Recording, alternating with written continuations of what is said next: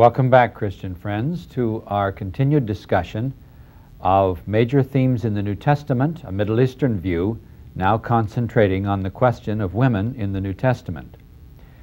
In our last session, we observed the fact that in the Old Testament, women had a very high place. This place was lost in the intertestament period, and that we need now to look at the New Testament and see exactly what happens to women in the text of the New Testament. The one text which we did not finish from the Old Testament last time, which has a significant influence as a background of the 11th chapter of 1 Corinthians, is the creation story, to which we now turn for just a brief minute as we begin. Open, if you will, please, to the first chapter of Genesis, and let's see what we read. Genesis 1:27 says, "So God created man in his own image, in the image of God created him. Him. Male and female he created them. And God blessed them, and God said to them, Be fruitful and multiply, and fill the earth and subdue it."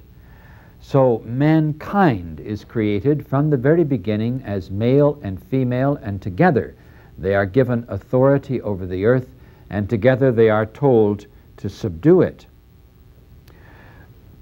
When we look at this, we then, of course, move on to the next story, which comes of Genesis, which occurs in chapter 3, which gives us either another story of creation or more detail of the first, whichever way you prefer to see it. And there we're told that Adam is created first, and then Eve is created, and Eve is created as an Izar, the Hebrew text tells us. And so her purpose in life is to be an Izar. Now, what exactly is the word Izar? We can translate it helper. But now, what kind of a helper? You see, is this a lowly assistant? Is that what the overtones of this word mean? Somebody who sort of picks up after Adam and that's it? When we look at the use of this Hebrew word Izar, we find that isn't what it means. This is a word that is used of God as God comes to help and save Israel. So in Exodus 18, verse 4, we're told, God is my Izar, my help, and my deliverer. In Deuteronomy 33, verse 7, we find that God is an Izar, a help against the adversary. The same thing occurs in the same chapter in verse 26, and again in verse 29.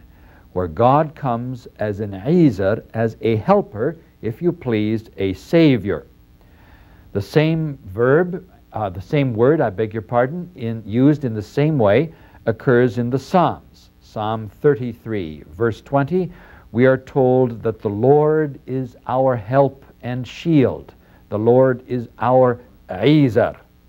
And we could go on with many other verses in which this same word occurs, applied to God as the one who breaks in from the outside, not as an inferior, indeed not, breaks in to help in a situation where salvation is required.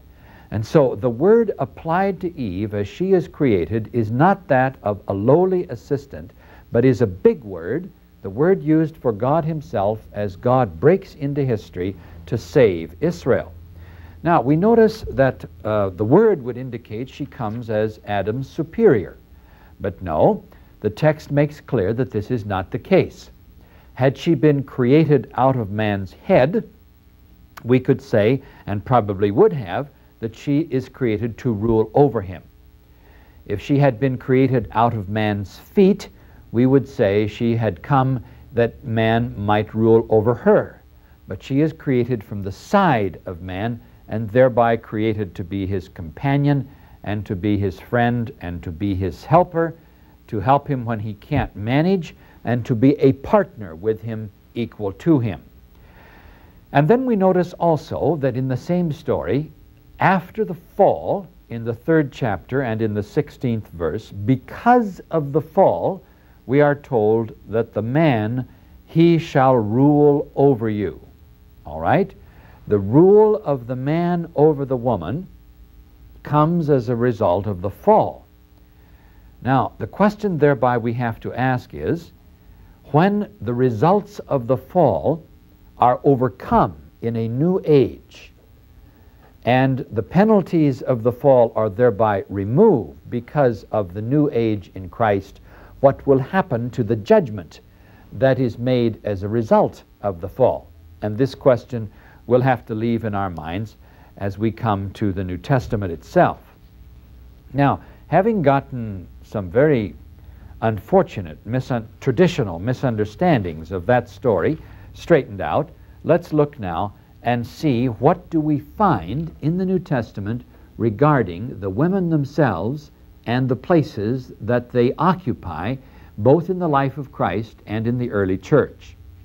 The list is long and it is quite remarkable.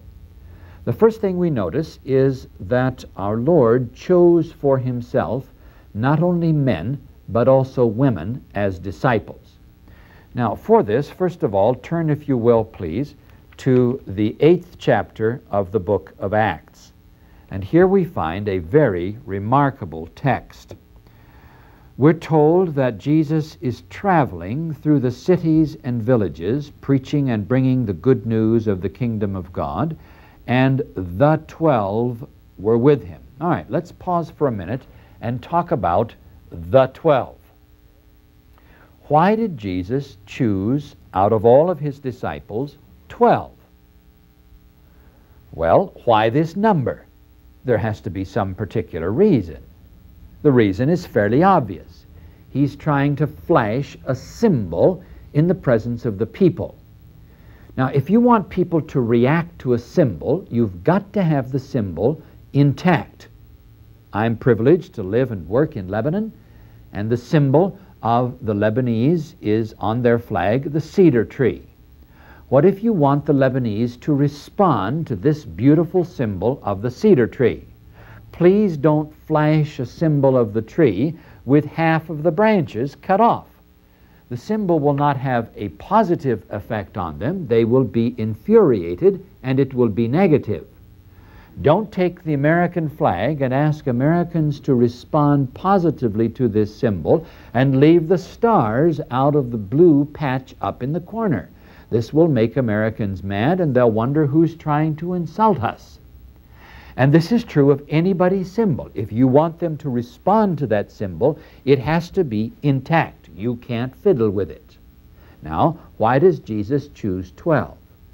The obvious answer is he is flashing a symbol before the Jewish people and saying to them, in my followers, we are making a new bold step because I and my followers are the new Israel. And in the new Israel, the promises of the old Israel are to be fulfilled. In the new kingdom of God, gathered around the new Moses, who is our Lord himself, we find the new people of God. And Paul himself talks about the church as the Israel of God. And in Ephesians, he talks about joining, being citizens. The believers become fellow citizens with the saints in the new Israel.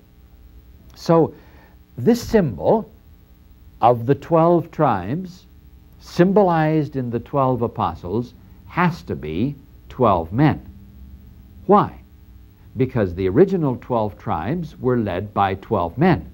Now, what if the original 12 tribes had been led by 10 men and 2 women? In that case, our Lord would have been obliged to have chosen 10 men and 2 women. If it had been 6 sisters and 6 brothers, his 12 apostles would have been 6 brothers and 6 sisters. He didn't choose 12 men because men are instinctively superior to women. He chose 12 men because the symbol he's trying to flash before the people has in it 12 men. All right. Now, we are told then in Luke 8, and also some women who had been healed of evil spirits and infirmities, Mary called Magdalene, from whom 7 demons had gone out, verse 3, and Johanna, the wife of Chuza, Herod's steward, and Susanna, and many others who provided for them out of their means. Now, this text to me is incredible for a number of reasons. Amazing.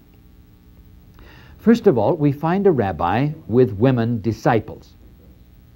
Now, the amazing part of this is that the Jewish rabbis, so far as we know, never had any women disciples. And here is a rabbi who does. And the women are mentioned. They are mentioned by name. They are traveling with him. You know, afterwards he went on through the cities and villages preaching and bringing the good news.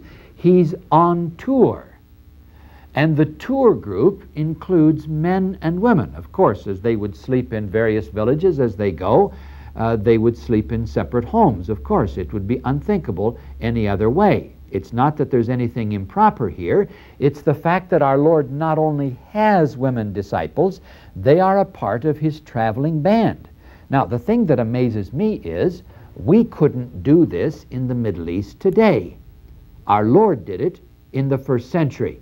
And even more than that, the women are paying for the movement. It's the Ladies' Palestinian Aid Society that makes it possible for the tour to go on. I mean, of course, he and his friends would be entertained in some homes on occasion and fed, but there are times in which they have to buy their own food as they go about from village to village, and it's the ladies who are doing the paying. They've dug up the money for this thing to go on. Had it not been for their finance, Jesus could not have gone from village to village, and even more than that, the men admit it. You know, here it's in the text. Ben Sirach, from whom we quoted in our last study, says it is a terrible shame for a man to be supported by his woman, by his wife. All right, here we've got Jesus of Nazareth, supported by these women who, out of their means, make it possible for him to do the preaching which he does. Now, it's not only here that we know that there are women disciples. Turn ahead in Luke, if you will, please.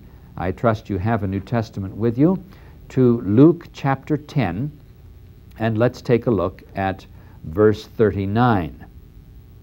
Now, in this text, we've got the famous story of Mary and Martha, in which Martha is busy in the kitchen, and Mary is listening to Jesus, and then Martha is upset, and so she says, you know, please tell my sister to help me. And Jesus answers, you leave her alone. She has chosen the better part. Now, what is the point?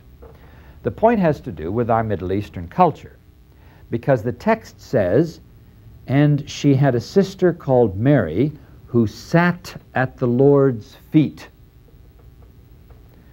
Now, to sit at the feet of a rabbi in the first century means to become one of his disciples. Mary is not just upset over the fact that she needs help in the kitchen. She is even more upset over the fact that this rabbi has women disciples, and my word, my sister has become one of them, and what are the neighbors going to say? And she's upset over the fact that this very unusual and very remarkable and very revolutionary reality has taken place. My sister has become a student of theology and is out there studying with these men. Women aren't supposed to go to seminary. And Jesus' answer is, she has chosen the better part. I would rather have her as a seminary student learning from me than to have a finer meal prepared for me by you. And so that's critical for us to see as another woman who has become a disciple. Let's try another place. Turn, please, to Matthew chapter 12 and verse 49. Now, in this case, Mary and the brothers of Jesus have come to him, and they want to talk to him, and he doesn't respond in the way that a Middle Easterner usually does to his extended family. Verse 48, we're told, "But he replied to the man who told him, 'Who is my mother, and who are my brothers?' And stretching out his hand toward his disciples, he said, 'Here are my mother and my brothers.'" Now, in the Middle East, it is impossible, it is absolutely impossible for a man to stretch out his hand toward a group of men and say, "Here is my mother and my brothers." You can't do it.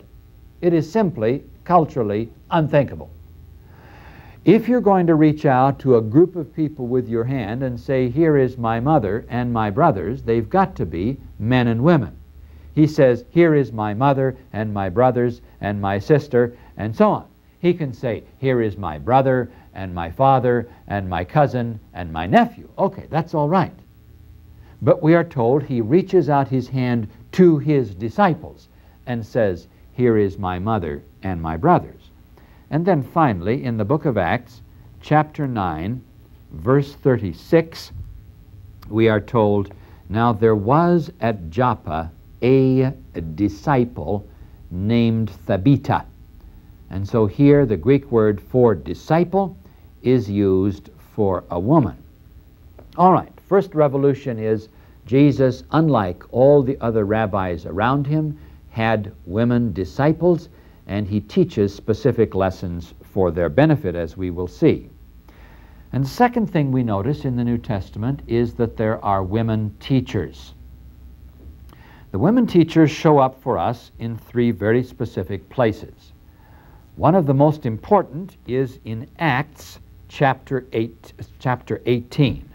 Turn to chapter 18 of Acts, if you will, please, and let's take a look at starting in verse 24. What happens? A very famous preacher from Alexandria by the name of Apollos shows up in Ephesus, starts doing a little preaching, but he hasn't got his theological head screwed on right, and he doesn't understand about the Holy Spirit, and so we're told that Priscilla and Aquila start to help him out. Let's read from verse 26. "He began to speak boldly in the synagogue, but when Priscilla and Aquila heard him, they took him and expounded to him the way of God more accurately." So here we have a lady seminary professor, and she is doing part of the teaching. It's not Aquila who teaches this famous preacher, it's Priscilla and Aquila, and Priscilla is mentioned first, as she always is in the New Testament, and may have been the outstanding amongst the two of them. In any case, both of them are involved in the instruction of this famous preacher. Now, more than that, we notice from the first chapter of Luke, in verse 46 to verse 55, a text that we will return to in our next study, that Mary sings a great hymn, a theological hymn from which we extract some of the great themes of the gospel. Luke, by incorporating that hymn of Mary, she may have sung many hymns, may have been the author of many hymns, we don't know, but Luke incorporates this great hymn into his gospel and thereby makes Mary the teacher of the entire church. Mary is the first theologian of the gospel, and we will look at that in next time. And then also, turn, if you will, please, to John chapter 20, starting in verse 16. This is the story of the resurrection. And what happens in John 20:16? Jesus appears to Mary, and we have a very beautiful and touching scene of recognition in the garden, and then Jesus says to Mary, "Go to my brethren and say to them." Now, what is the language that he is using? This is the specific language that was used all through the ancient Middle East and is still used today in areas where people need verbal messages sent, of the person who sends a message sending an oral message to someone else. The prophets of the Old Testament, whenever they began to speak, always introduced their words with the phrase, "Thus says the Lord." And the phrase was taken from the world of the oral letter. If I want to send you a letter and you can't write, I bring a messenger and I say to him, "You go to Susie or to Joe and you say to them, 'Thus says Ken Bailey.'" Then I break into the first person. I say Joe such and such, or I say Susie such and such, and then that person goes, finds you wherever you are. If he's got to cross international boundaries, it doesn't matter. He finds you, he stands in front of you, and he says, "Thus says Ken Bailey." Then he recites the message in the first person. And this classical prophetic form is the one Jesus is now using. "Go to my brethren and say to them, I am ascending to my Father and your Father, to my God and your God."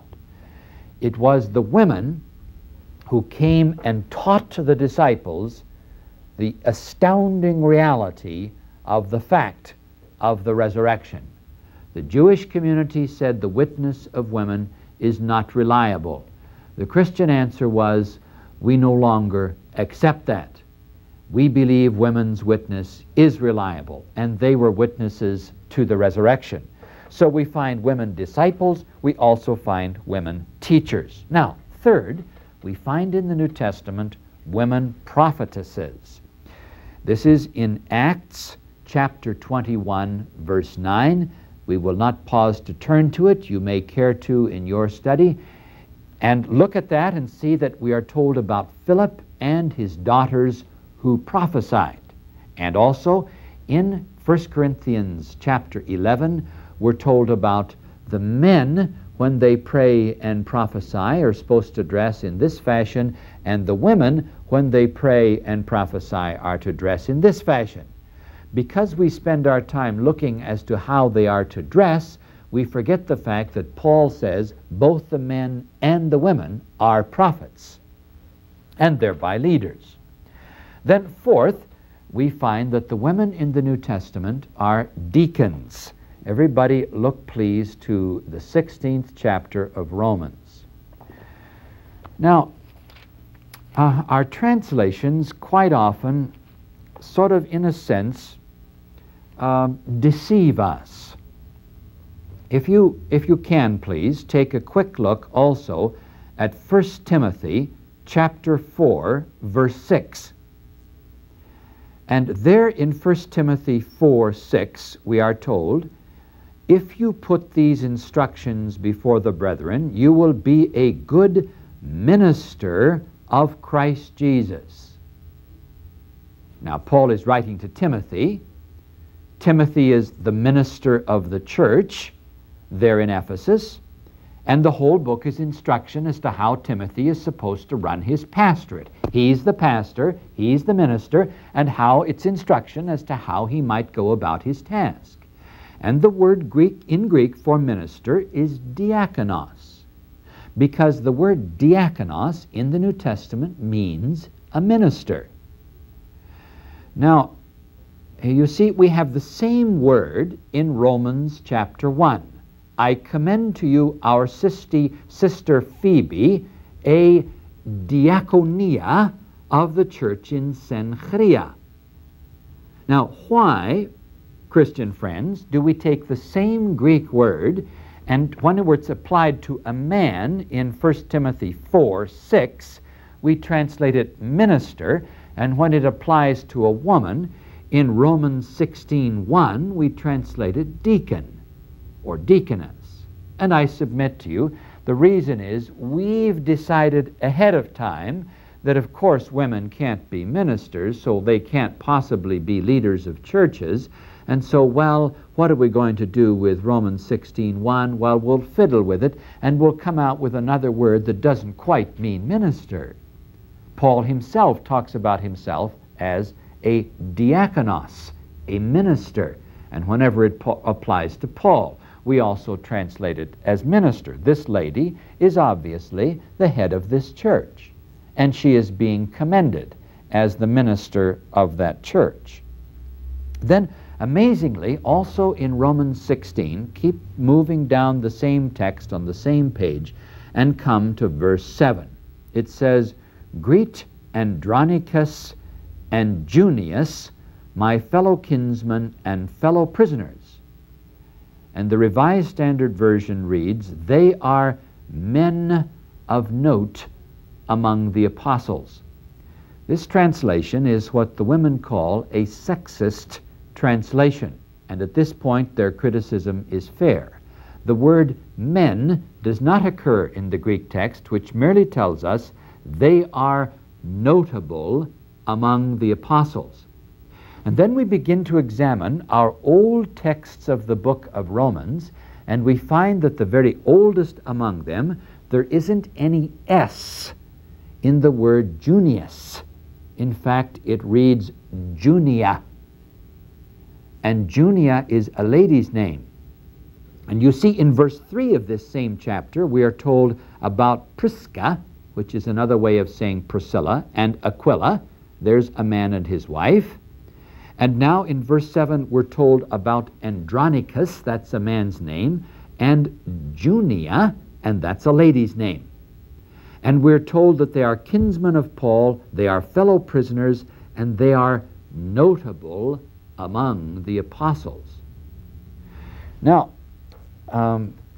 this text has been traced by some very able Roman Catholic scholars, and they have observed the fact that the very first commentary ever written on the book of Romans, which comments on this text with an S on it and describes Junia as a man with an S, is the 13th century. When I discovered this, it blew my mind.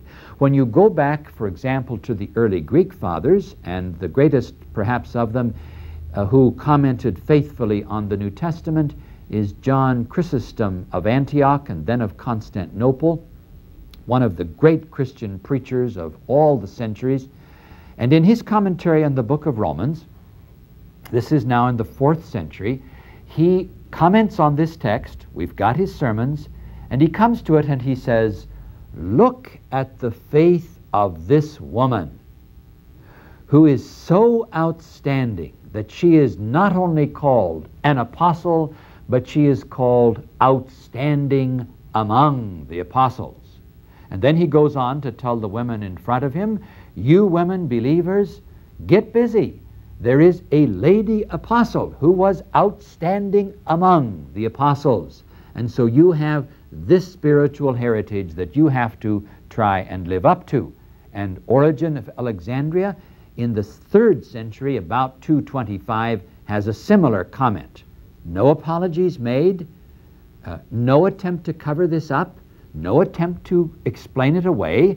In the 3rd and the 4th century, apparently, the church knew that there was a lady apostle.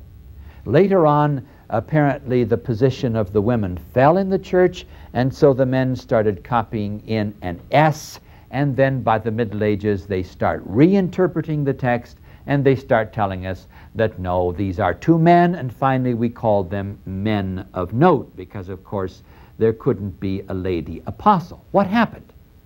What happened was that when you're back in Palestine, and Jesus chooses 12 apostles because he's trying to make a symbolic statement to the Jews, all 12 of them have to be men. But the minute the church broke out of Palestine, and now they're proclaiming the gospel to the Greeks, and these Greeks have never heard of the 12 tribes of Israel, the symbol doesn't mean anything to them. It doesn't ring any bells in their minds or in their heads or their hearts. It is now possible for the top leadership of the church to include some women, and it did. Here is a lady apostle. And finally, we find in 1 Timothy chapter 5, there are lady elders.